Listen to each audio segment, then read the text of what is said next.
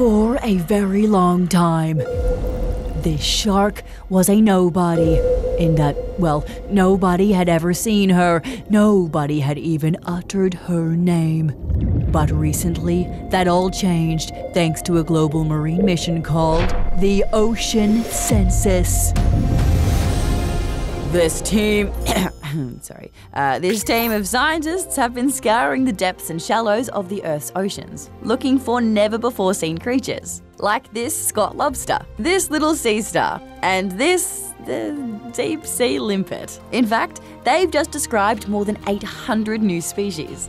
And they're just getting started. The largest initiative of its kind in the marine environment that's ever existed.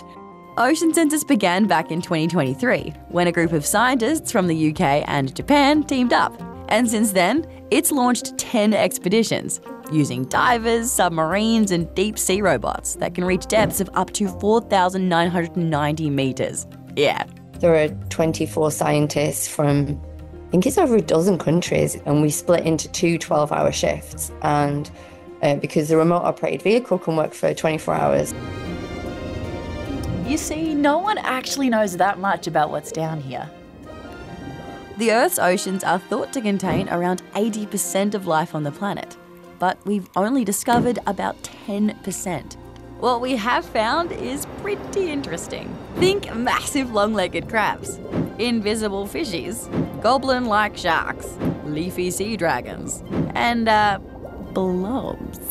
And while the search for new ocean life is nothing new, Ocean Census is trying to speed things up. So historically, species discovery, it's a tedious, slow, painstaking, process. The average time period between something being collected and described in an academic publication is 13 years.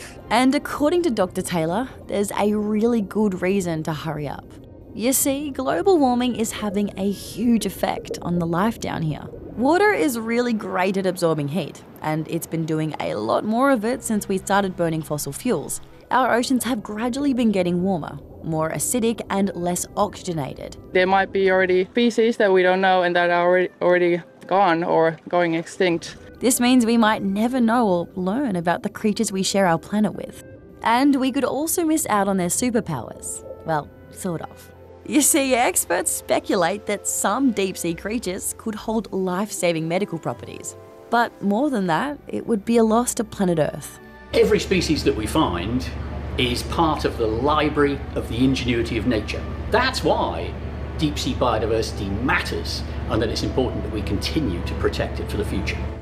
By 2033, the Ocean Census plans to identify 100,000 new species. So stay tuned for the next blockbuster release in this ongoing underwater saga.